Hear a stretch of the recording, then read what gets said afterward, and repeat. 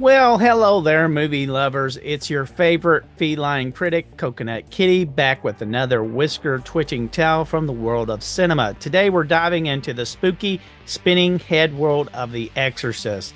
Now, The Exorcist wasn't just any old movie about a girl and her unfortunate pea soup problem. No, no, no, no. This is a 1973 classic that scared the fur off everyone and started a whole new genre of spooky exorcism-themed flicks. And let's be real, who doesn't love a possession movie? It's like the perfect storm, but with more holy water and less George Clooney. That's the joke. So let's count down the top 10 movies influenced by The Exorcist, or we like to call them The Exorcist ripoffs, because why have one demon when you can have, say, 10? Let's get started. Coming in at number 10, we got Abby. This black exploitation horror flick is like The Exorcist's sassy cousin. Abby gets possessed by an African sex demon because, heck, why not? It's got everything from scary voices. What's wrong with you young people? You think you just fell out of a coconut tree?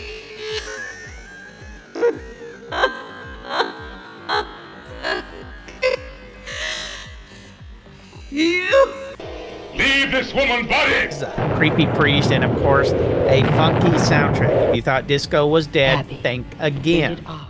At number 9, it's Beyond the Door, or I like to call it The Exorcist, but in Italy. This film has it all: spinning heads, projectile vomit, and a creepy fetus with a mind of its own. It's like a pasta-filled nightmare.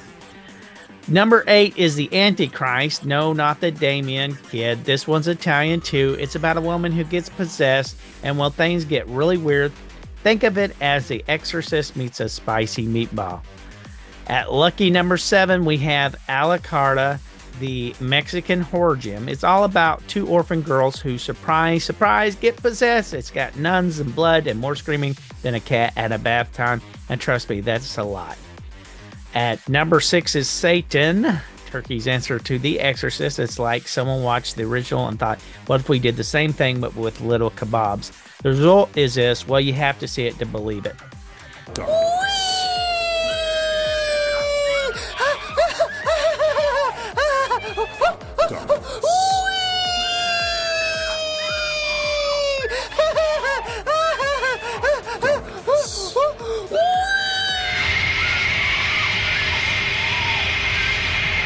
If you like this video, give us a thumbs up and join the crew by subbing and clicking the bell. Halfway through at number 5 is The Manitou. This one's about a woman who grows a Native American shaman on her neck. Yep, you heard that right. It's like The Exorcist, but with more mysticism and less spinning heads. And no, it doesn't end well. Number 4 is The Omen. Now, this isn't just any ripoff. It's one of the most famous ones. Little Damien is the creepiest kid since, well, Linda Blair, in The Exorcist. But this time, it's all about the devil's child, not just a possessed girl. Still, creepy kids are creepy kids. At number 3, it's time for some laughs with Repossessed. The parody stars Linda Blair herself poking fun at the fairy movie that made her famous. It's like The Exorcist meets Airplane, and a demonically funny baby who knew exorcisms could be hilarious.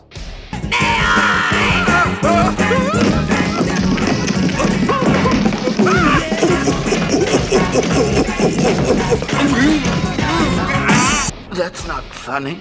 The Exorcism of Emily Rose. Number 2 is The Exorcism of Emily Rose. This one mixes courtroom drama with supernatural horror. It's like Law and Order with more demons and less order. And trust me, the scenes are scarier than finding an empty food bowl. Finally, number 1 is we have Possession. The psychological horror is a real mind bender. It's got everything: possession, weird tentacle monsters, and a story that leave you saying, what did I just watch? It's like The Exorcist on a really bad trip. But hey, if you're into the surreal, this one's for you. So there you have it, folks. The top 10 Exorcist influenced films that either scare your whiskers off or make you laugh or your tail off. Remember, it's all in good fun until the head starts spinning, that is. This is Coconutdaddy, your perfect movie critic, saying stay spooky and keep those crucifixes handy. Until next time, keep that popcorn popping and the scares shocking. Around. Who's your daddy?